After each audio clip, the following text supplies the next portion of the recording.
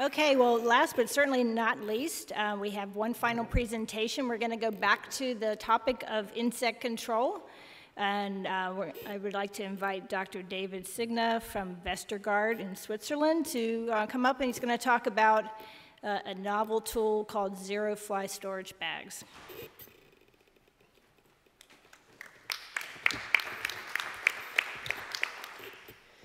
Thank you, everyone. Maybe, since it's also the last presentation, may I dare to ask the technician to not dim the lights, that we prevent snoring and yawning? Thank you so much. Okay. So my name is Davide, and I'm going to present for you the few information and results from few field studies that we have done on the zero fly storage bag, which is actually a new tool in the market that contribute to control insect infestation, hence preventing post-harvest losses in grains. A few words about Vestergaard. Vestergaard is a family company founded in '57. Initially worked in manufacturing uniforms and still on the textile industry, but with a totally new look. And after the third generation now is a global company that produce innovating tools for that provide solution for a better, healthier world and for a more food secure population living in this planet. Vestergaard operates in 4 continents, several countries, and the works operating under a humanitarian business, entrepreneurship business model, meaning that actually we try to focus on doing business while helping people. So doing good while doing business as well.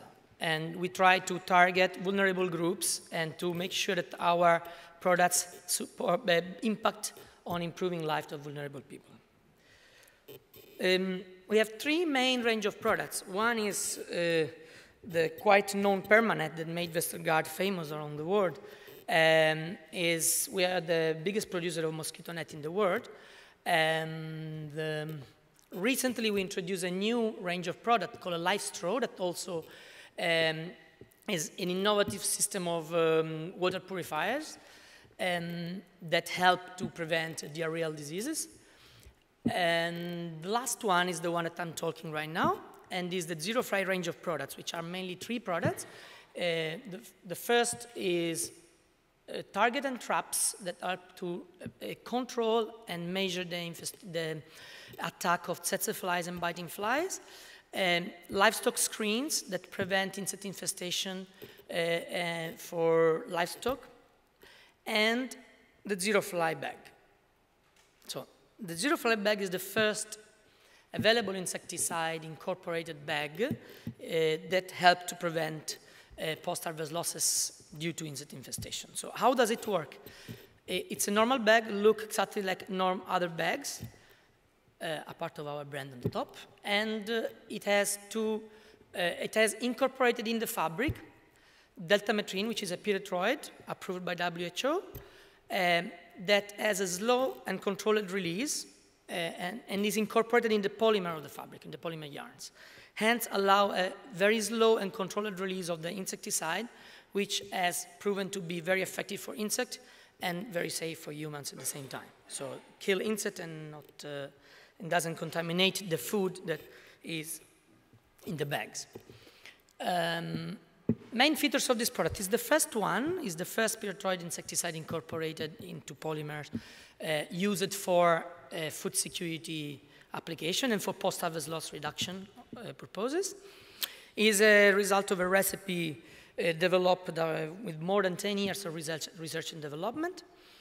It has a good range of features. First of all, as a chemical and physical safety, meaning it is non-toxic in terms of heavy metals and other chemical parameters, and it is also safe physically, meaning it has an anti-slip wave, which is very important. It's something minimal, but I can tell you I witnessed it, actually experienced myself, the impact of a bag falling from a stack on your bag while sampling the bags. So it's not a detail when these bags are sleeping from a stack of 32 bags high or 5 meters high when people are working in the warehouse. And it's a common problem of most bags. It has a proven physical durability of minimum of 2 years, and the active principle has 2 years lifespan, so it released the delta metrine for a maximum of 2 years. Has been proven in the laboratory to be effective against the main target pests. I will go into the details later. And we have also tested it in 11 countries for feed trials to check the efficacy in normal rural conditions as well. And lastly, but absolutely not least, is what I was mentioning, that is safe for the products that are stored in the bags are safe for human consumption. We are talking about a product that store food that is destined for human consumption mainly.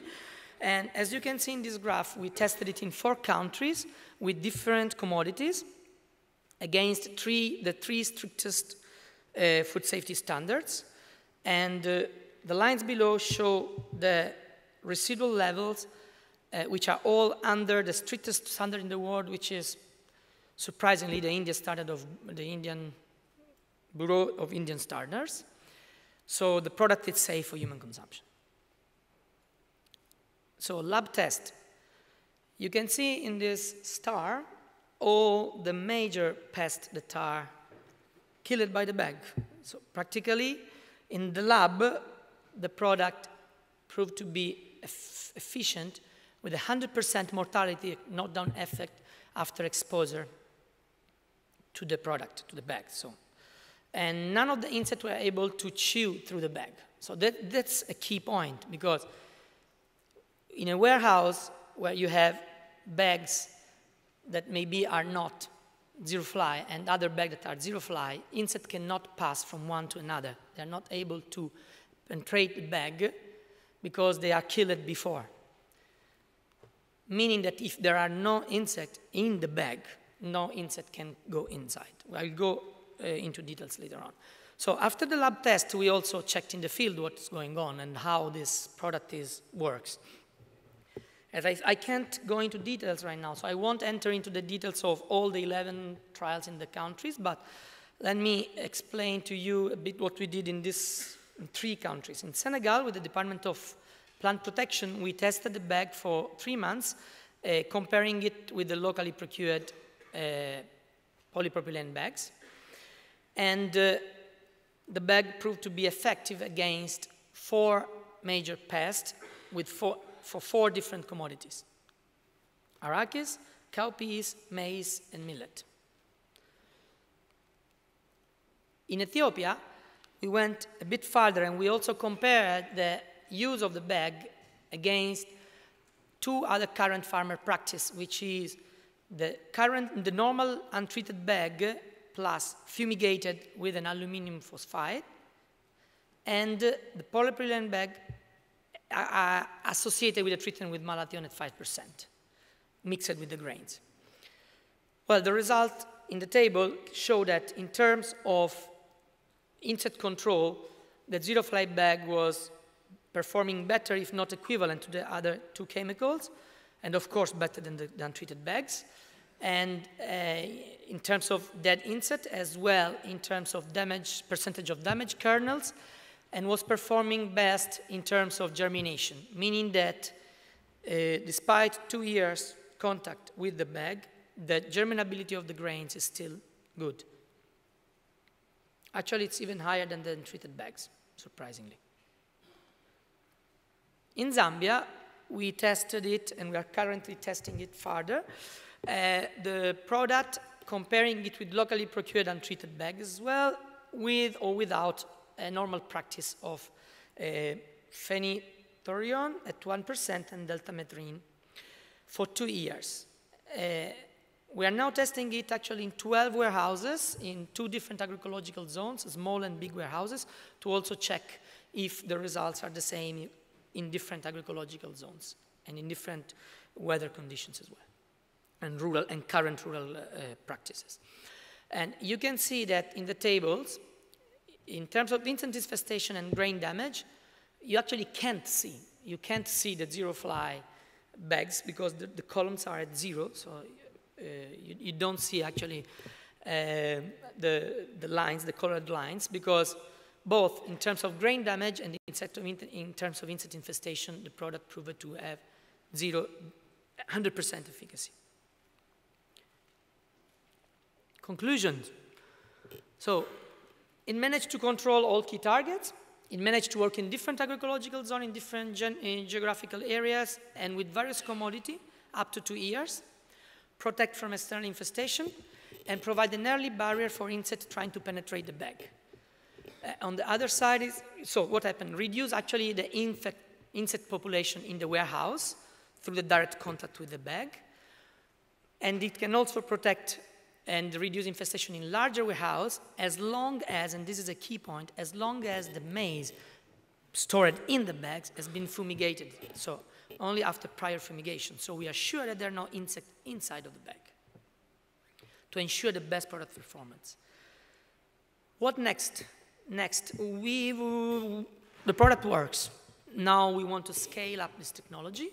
We want to get it everywhere. And we want to also further penetrate, especially in Africa, rural remote areas, to reach small-scale smallholder farmers, and small-scale producer and small-scale trader that store grains in very remote areas in Africa especially. Anything else? Questions for you? And thank you very much for your attention.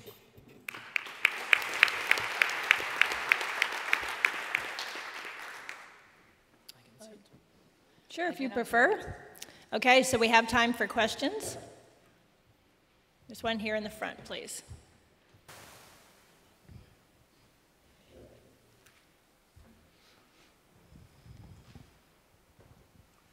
Thank you very much for your presentation. It's Brighton Vumi from Zimbabwe.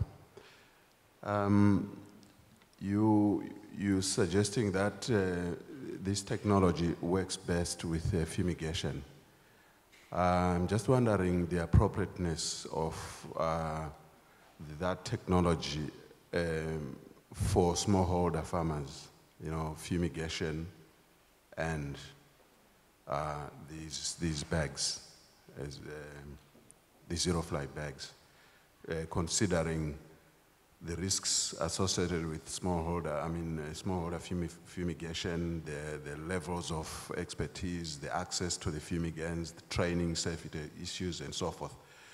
That's question number one. Question number two is, from basic theory, we know that storage insects,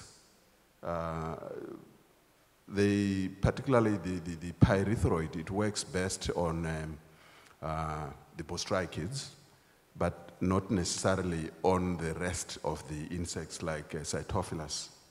So usually that's why we need to combine pyrethroids and OPs so that you can control the whole spectrum of insects. But in this case, we only have a pyrethroid. How do we know that the whole spectrum of insects can be controlled? Thank you very much. Well, hang on, let's let him respond to this question first. Hold on one second. Thank you very much. Two interesting questions. Yeah, you're right that fumigation is a risk and is complicated for smallholder farmers. And I mentioned in fact that it's a best practice for large warehouses where fumigation is normally a current practice and is recommended.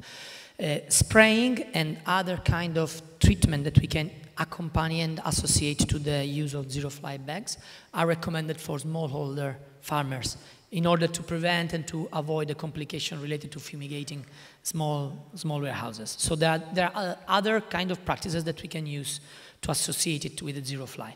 On the other side, if none of them is applied, the zero fly bag is still contributing to reducing post-harvest losses because it's still helping to prevent external insect infestation. So more insects cannot penetrate the bags and they cannot travel between bags.